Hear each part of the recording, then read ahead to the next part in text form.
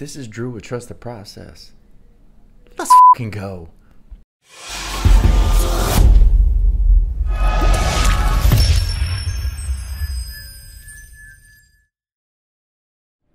Let's go. This is Drew with Trust the Process. I know that that intro was a bit unusual, but I've been wanting to start editing my videos, to really start editing my videos, and I don't know, I just haven't done it. I've had every excuse in the book as to why I didn't have time to learn or whatever, and I mean, right now there's no excuse.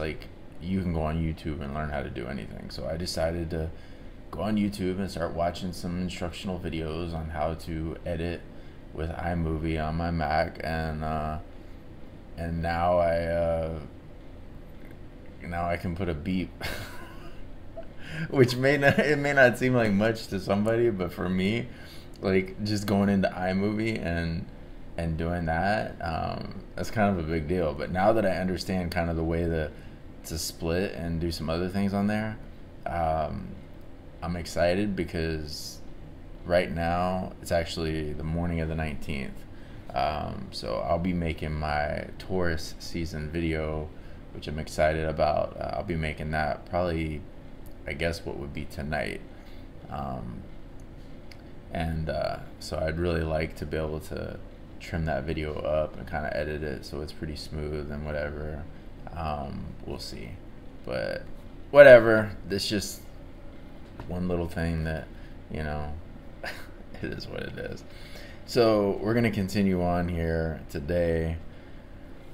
Oh man, where are we at? I think we're chapter 4.2. Yeah, that's right, because 4.1 was kind of crazy. Alright, so chapter 4.2, Money Master the Game by Tony Robbins. Playing to win, the risk growth bucket.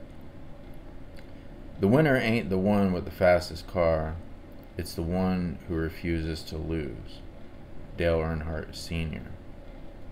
The risk/growth bucket is where everybody wants to be. Why? Because it's sexy. It's exciting.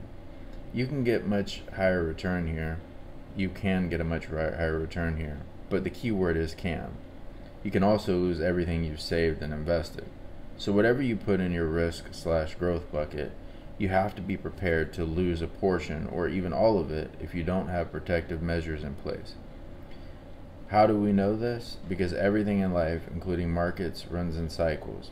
There are going to be up times and down times, and anybody who invests in one particular kind of asset while it's on its roll, be it real estate, stocks, bonds, commodities, or whatever, and thinks the party will last forever because this time will be different, should get ready for a rude awakening.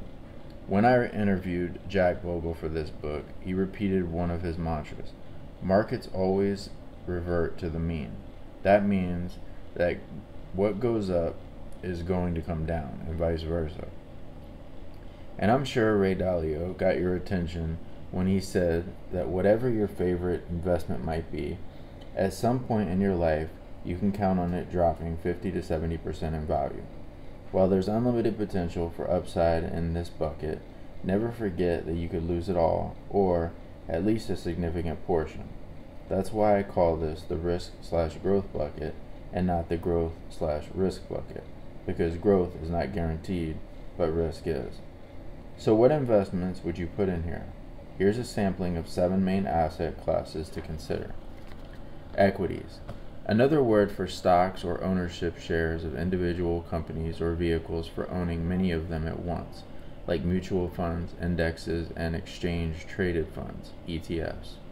Exchange-traded funds, ETFs, have been called the it girl of the stock market, ballooning in popularity by more than 2,000% from 2001 to 2014, and holding more than $2 trillion in investments. But what exactly are they? ETFs are built like mutual funds or index funds because they contain a diversified collection of assets, but you can trade them just like an individual stock. Most of them follow a theme: small cap stocks, municipal bonds, gold, and or trace on index. But with an index or mutual fund, you have to wait until the end of the trading day to buy or sell. ETFs can be traded all day long. Experts say that if you like an idea of an index fund, but you want to buy when you see the price is low and sell when the price is high during a trading session, an ETF might be for you. But that's trading, not investing. And trying to time a market brings a very intense and special risk. But there's another difference. When you buy shares of an ETF, you are not buying the actual stocks, bonds, commodities, or whatever else is bundled in the fund. You are buying shares in an investment fund that owns those assets. The company promises that you'll receive the same financial outcome as if you'd own them for yourself. But don't worry, it sounds more complicated than it is. A lot of people like ETFs because they give you a tremendous amount of diversity at a low cost. In fact, many ETFs have lower fees than even comparable traditional index funds, and sometimes lower minimum investment requirements. And because they don't engage in a lot of the kind of trading that produces capital gains, they can be tax efficient. Although there is a move toward more actively managed ETFs coming to the market, which makes them less tax efficient. Should you invest in ETFs? Jack Bogle, founder of Vanguard, which incidentally offers many ETF funds, told me he sees nothing wrong with owning broad spectrum index ETFs, but he warns that some are too specialized for individual investors. You can not only bet on the market, he told me, but on countries, on industry sectors. And you might be right and you might be wrong. David Swenson wonders why individual investors should bother with ETFs at all. I'm a big believer in buying and holding for the long run, he told me. The main reason you go into an ETF is to trade, and so I'm not a big fan. High yield bonds. You might also know these as junk bonds, and there's a reason they call them junk. These are bonds with the lowest safety ratings, and you get a high yield coupon, higher rate of return than more secure bond, only because you're taking a big risk. For a refresher, go back and read the bond briefing at the end of the last chapter. Real estate. We all know real estate can have tremendous returns. You probably already know a lot about this category, but there are many ways to invest in property. You can invest in a home that you rent out for an income. You can buy property, fix it up, and then flip it in the short term. You can invest in first trust deeds. You can buy commercial real estate or an apartment. One of my favorites that I mentioned to do already is investing in senior housing, where you can get both the income and the potential growth and appreciation as well. Or you can buy REITs, a real estate investment trust. These are trusts that own big chunks of commercial real estate or mortgages and sell shares to small investors, like mutual funds. REITs trade like stocks, and you can also buy shares of REIT index fund, which gives you a diversity of many different REITs. For growth, the Nobel economist Robert Shiller told me that you're better off investing in REITs than owning your own home, which belongs in the security bucket anyway. Buying an apartment REIT sounds to me like maybe a better investment than buying your own house, he said, because you seem to be a tilt toward renting now. That could change, of course, and as with any investment, you've got to pause and think, what am I betting on?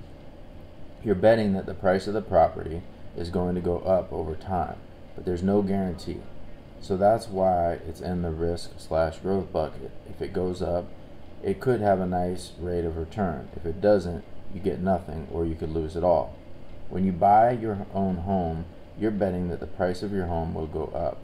When you're going to buy real estate that has income associated with it, a rental unit, an apartment building, commercial real estate, an REIT, or index that holds these, Shiller points out you have two ways to win.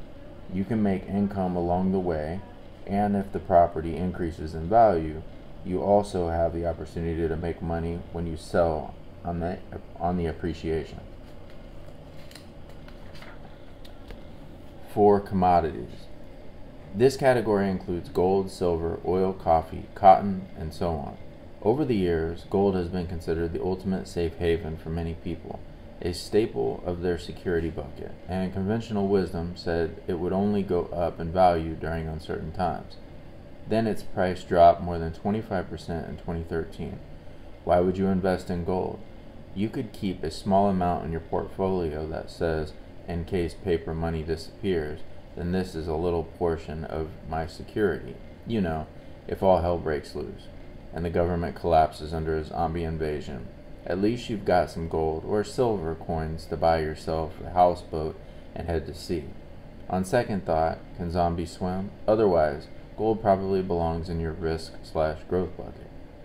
You'd invest in it as a protection against inflation or as part of a balanced portfolio, as we will learn later on, but you have to accept the risk. So don't kid yourself. If you buy gold, you're betting it will go up in price. Unlike any other investment, there's no income from this investment, like you might get in from stocks, from dividends, or from income-producing real estate or bonds. So gold could be a good risk or a bad one, but it goes in your risk/growth bucket for sure. This is not an attack on gold. In fact, in the right economic season, gold is a superstar performer. That's why in chapter 5.1, Invincible, Unsinkable, Unconquerable, the all-season strategy, you'll see why it can be invaluable to have a small portion of gold in your portfolio. Currencies. Got a yen to buy some yen?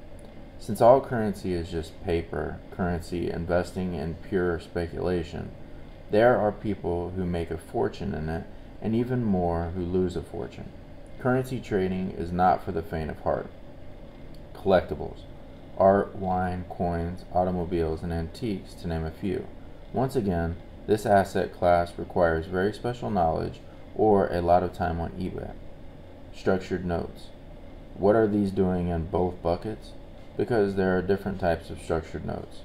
Some have 100% principal protection, and those can go in your security bucket, as long as the issuing bank is financially solid. Then there are other kinds of notes that give you higher potential returns, but only partial protection if the index drops. Say you buy a note with 25% protection. That means if the stock market drops up to 25%, you don't lose a dime. If it goes down 35%, you lose 10%. But for taking more risk, you get more upside, sometimes as much as 150% of the index to which it's tied. And in other words, if the market went up to 10%, you'd receive a 15% return. So there's potential for greater gains, but there's definitely increased risk. Remember, once again, structured notes should be purchased through an RIA, who will work to strip out all excess fees and deliver them to you in the form of an even greater return. Safety doesn't happen by accident. Florida highway sign. We've now covered a sample of some of the investment vehicles assets that you might find in a diversified risk/growth bucket. You may be wondering why I haven't included some of the more daring investment vehicles of our time: call and put in options, credit default obligations, and a whole host of exotic financial instruments available to traders these days. If you build up a lot of wealth, you may want to have your fiduciary look into some of these vehicles. But just realize that if you're playing this game, you're most likely no longer just an investor, you become a speculator as well. It's what's called momentum trading, and you have to realize you can lose everything and more if you play the wrong game wrong. And because the mantra of this book is the road to financial freedom is through saving and investing for compounded growth, I'll leave a discussion of these momentum assets for another day. It's time to get in the game. Okay. Now you know the players that belong in your allocation buckets, and you know the key to building a winning team. Diversify, diversify, diversify. But there's more. You not only have to diversify between your security and your risk/growth buckets, but within them as well. As Burton Malkiel shared with me, you should diversify across securities, across asset classes, across markets, and across time. That's how you truly get a portfolio for all seasons. For example, he says you want to invest not only in both stocks and bonds, but also in different types of stocks and bonds, many of them from different markets in different parts of the world. We'll talk about diversifying across time in chapter 4.4. Timing is everything. And most experts agree, the ultimate diversification tool for individual investors is the low-fee index fund, which gives you the broadest exposure to the largest number of securities for the lowest cost. The best way to diversify is to own the index, because you don't have to pay all those fees. David Swinson told me, and you get tax efficiency, meaning that if you're investing outside of your IRA or 401k type account, you don't get taxed for all the constant buying and selling that goes on in most mutual funds. Have some fun. Of course, if you have your money machine in full gear and you have the desire, there's nothing wrong with setting aside a tiny percent of your risk/growth bucket to pick some stocks and do some day trading. Index your important money, then go have fun, Burton Malkiel told me. It's better than going to the racetrack, but, he said, limit yourself to 5% or less of your total assets or portfolio. Is all of this giving you an idea of what kind of portfolio mix will be best for you? Before you decide, just remember that we all have a tendency to pile up the investments that we think will give us our greatest victories, and everybody gets victories. You know why? Different environments reward different investments. So let's say real estate is hot. You've invested in real estate. So now you're a genius. Stock market is hot. If you have stocks, you're a genius. Bonds are doing great. If you have bonds, once again, you're an investment master. Or maybe you just landed in the right place at the right time, right? So you don't want to get overconfident. That's why asset allocation is so important. What do all the smartest people in the world say? I'm going to be wrong. So they design their asset allocation ideally to make money in the long term, even if they're wrong in the short term. Let's test your knowledge. In the coming pages, I'll be showing you the portfolios or the asset allocations designed by some of the greatest investors of all time. Let's start with a sample from someone you've been hearing from throughout this book. David Swinson, Yale's $23.9 billion plus man, a true master of asset allocation. Would you be interested in seeing his personal portfolio recommendations? Me too. So when we sat down together in his office at Yale, I asked him the key question.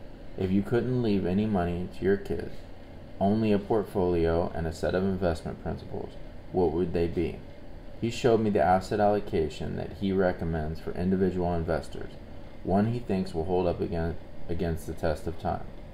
He also recommends his portfolio for all institutions other than Yale, Stanford, Harvard, and Princeton. Why? Because these four institutions employ an army of full-time top analysts. When I saw his list, I was amazed by how elegant and simple it was. I've shown you 15 types of assets to choose from. He uses only 6 categories, all in index funds. I was also surprised by how much weight he gave to one particular bucket. Can you guess which one? Let's activate some of what we've learned thus far about the division between security and risk/growth buckets. Have a look at the box below and jot down where each asset class belongs. Check which one you think belongs in the security bucket, where you put things that are going to give you a modest return in exchange for lower risk. And then check which belongs in risk/growth, where there's greater upside potential but also greater downside. I'll just go ahead and show you that real quick so you can see. I'm not going to do that right now. Let's start with the top 4. The first is a broad domestic stock index, something like the Vanguard 500 index or the Wilshire 5000 total market index. Where would you put it? I have no idea. Does it come with risk? Absolutely. Have you got a guaranteed return? Absolutely not. Could you lose it all? Unlikely. But it could drop significantly, and it has at times. Over the long term, U.S. stocks certainly have a great track record. Remember how they compared to owning your own personal real estate? Equities have done well over time, but they are one of the most volatile asset classes in the short run. In the last 86 years, through 2013, the S&P lost money 24 times. So stock index funds belongs in which bucket? That's right, risk/growth. How about international stocks? David Swinson puts a lot of weight in foreign stocks because of the diversity they bring to the portfolio. If there's a slump in America, business may be booming in Europe or Asia, but not everybody agrees with David. Foreign currencies aren't as stable as gold, as good old U.S. greenbacks, so there's a currency risk in investing in foreign stocks. And Jack Bogle, the founder of Vanguard with 64 years of success, says that owning American companies is a global. Tony, the reality is that among the big corporations in America, none are domestic, he told me. They're all over the world. McDonald's, IBM, Microsoft, General Motors. So you own an international portfolio anyway. Where do foreign stocks belong? I think we agree on the risk/growth bucket. No? Emerging markets. David Swinson likes to put some money into the volatile stocks of developing nations like Brazil, Vietnam, South Africa, and Indonesia. You can get spectacular returns, but you can also lose everything. Risk/growth bucket. You bet. How about REITs? David told me he likes real estate investment trusts that own big central business district office buildings and big regional malls and industrial buildings. They generally throw off a high income component. So these index funds can generate great returns, but they rise and fall with the American commercial real estate market. Which bucket? You've got it. Risk/growth. What about the last two on the list? Long-term U.S. Treasuries and TIPs. Do they offer low returns in exchange for your safety? Spot on. So which bucket do they belong in? You got it. Security. Congratulations. You've just assigned 6 major asset classes to their proper allocation buckets, which is something 99% of people you pass on the street wouldn't be able to do. Pretty cool thing, isn't it? But let's dig a little deeper here to understand why David chose this mix and why it may or may not be right for you. First, let's look at the security bucket. David said he chose only U.S. Treasury bonds because there's a purity there in having the full faith and credit of the U.S. government backing them. But why did he pick this particular combination of bond funds? Half are traditional long-term Treasury bonds and half are inflation-protected securities. I said to David, you're basically saying, if I'm going to be secure, I'm going to protect myself against both inflation and deflation. That's absolutely right, he said. I can't believe you saw that. A lot of people who put together bond indexes lump the two together. The treasuries are for deflation, like we had in 2008. But if you buy regular treasury bonds and inflation takes off, you're going to end up having losses in your portfolio. If you buy the tips and inflation takes off, you're going to be protected. I want you to notice that David Swinson, like all the best, doesn't know which is going to happen, inflation or deflation. So he plans for both scenarios. You might say, as you look at this, well, yes, 50% for inflation and 50% for deflation. Doesn't he just break even? It's not that simple. But your thinking is quality. He is using his security bucket investment as protection, that if his equity investments or real estate go down, he's lowering his downside by having something to offset some of those investment risks. So he's certain to make some money in his security bucket, and he doesn't lose his principal. So he's practicing smart security bucket usage. He won't lose money, but he'll make some additional money if things inflate or deflate. A very smart approach. But I was a bit surprised that only 30% of his asset allocation goes into the security bucket, while 70% goes into the risk/growth bucket. That seemed pretty aggressive to me for some investors. So I asked David how it would work for the average investor. That's a good question, Tony, he said. Equities are the core for portfolios that have a long time horizon. I mean, if you look at recent long periods of time, 10, 20, 50, 100 years, you see that the equity returns are superior to those that you get in fixed income. Historical data certainly backed him up. Have a look at the visual on page 332 that traces the returns of stocks and bonds for periods of 100 and 200 years. It shows the U.S. stocks have historically outperformed bonds in compounded annual returns. In fact, a dollar invested in 1802 at 8.3 per annum would have grown to 8.8 million by the turn of the new millennium.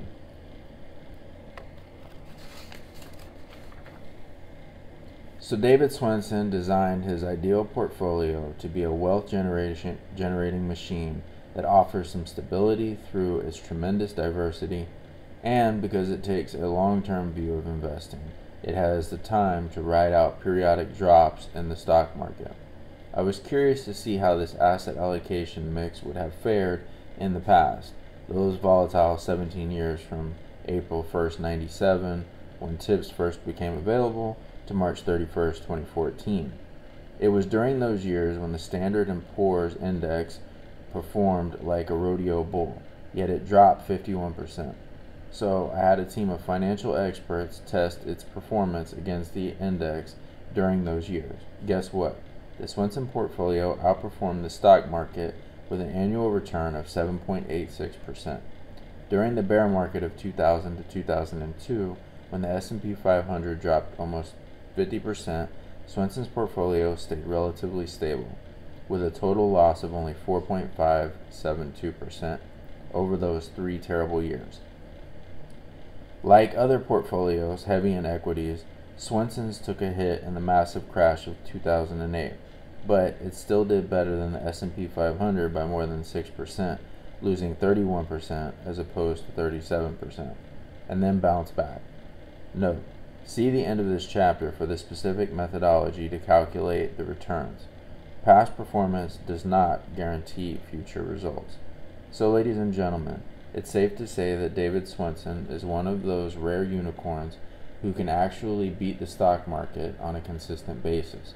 And in this portfolio, he does it with the power of asset allocation alone. And you have access to his best advice right here, right now. If that was all you got out of this chapter, I think you'd agree it's been worth the time. However, the most important thing to understand is this: even though this portfolio might do better and be more stable than the general market, it is still an aggressive portfolio that takes a strong gut, because few people can take a 35% loss of their lifetime savings and not buckle and sell. So is it right for you? If you're a young person, you might be very interested in this kind of mix, because you've got more time to recover from any losses. If you're getting ready to retire, this portfolio might be too risky for you. But not to worry. I'm going to give you several other examples of portfolios in the coming pages, including that one particular allocation mix Ray Dalio shared with me that particularly knocked me off my chair. It was so spectacular that I've devoted a whole chapter to it in the next section. But here's the hint: its mix was much less aggressive than Swensen's, but when we tested it over the same time frame, the Dalio portfolio had a higher average annual return and significantly less volatility. It's a smooth ride. It may be the holy grail portfolio construction, one that gives you substantial growth with the lowest ratio of risk I've ever seen.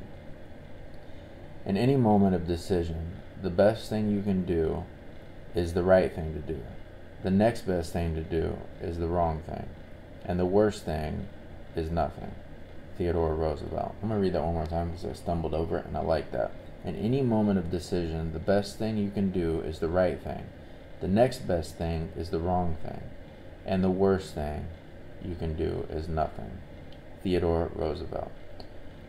But for now, let's get back to the big picture and look at how you'll decide your own basic numbers.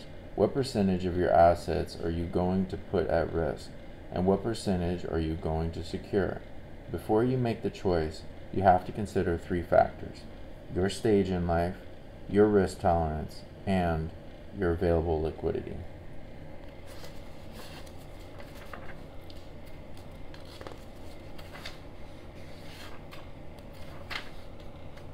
I just want to see how much farther we have.